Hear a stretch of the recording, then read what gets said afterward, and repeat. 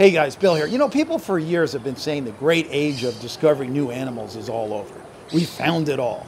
Well, hold on, folks, because a new type of giant Amazonian fish has been discovered in Brazil recently. Researchers working in the Amazon region of Brazil have discovered a new species of the famous Arapaima fish. Now, the Arapaima has been around for a long time. It's an air-breathing fish that ranges between 6 and 7 feet. They usually weigh around 220 pounds. This new member of the Arapaima family is bigger though. It can grow to almost 10 feet and weigh up to 440 pounds. Now the funny thing about this is the discovery wasn't actually made in the wild or in a river somewhere.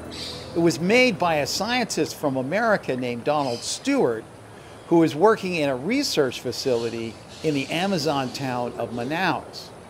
During his research, Stewart came across a specimen of the new fish that had been caught by a collector and brought to the facility in 2001.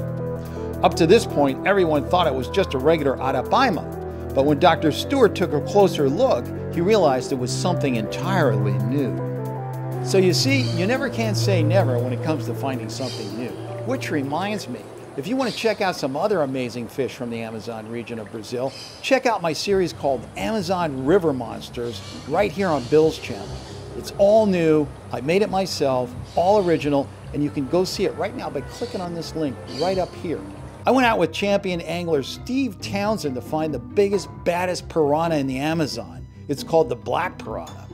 We also check out some amazing red-tailed catfish, some really cool peacock bass, a few anacondas, giant caimans, snakes, and all that other good stuff that you love. So go right now, click on the link and go see it. Why not? I mean, it's free.